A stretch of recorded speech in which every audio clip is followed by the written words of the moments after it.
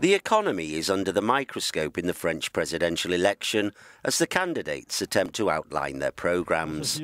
Under fire Conservative François Fillon offers the most business-friendly economic platform of all the candidates.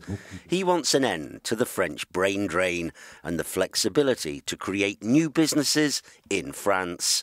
He intends to scrap the limit on weekly working hours, extend the retirement age and cut unemployment benefits and the civil service.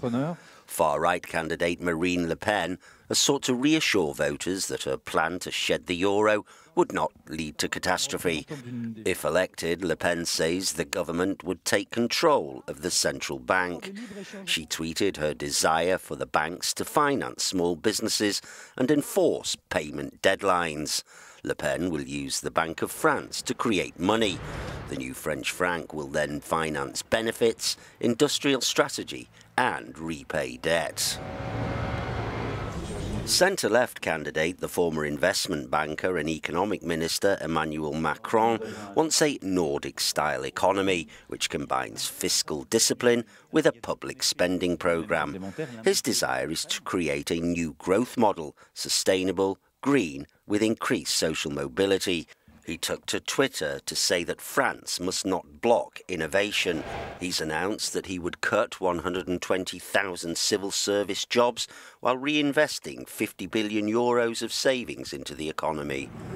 Socialist Benoit Hamon, on a visit to Berlin, rests his economic platform on the universal income concept. That is, the state pays all a basic monthly income, in this case 750 euros a month.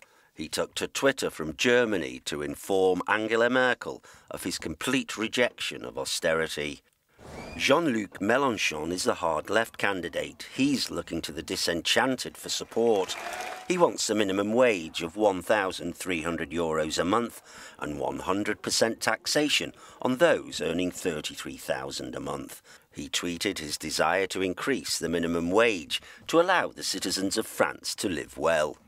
Whoever wins the election, changes are afoot for the French economy.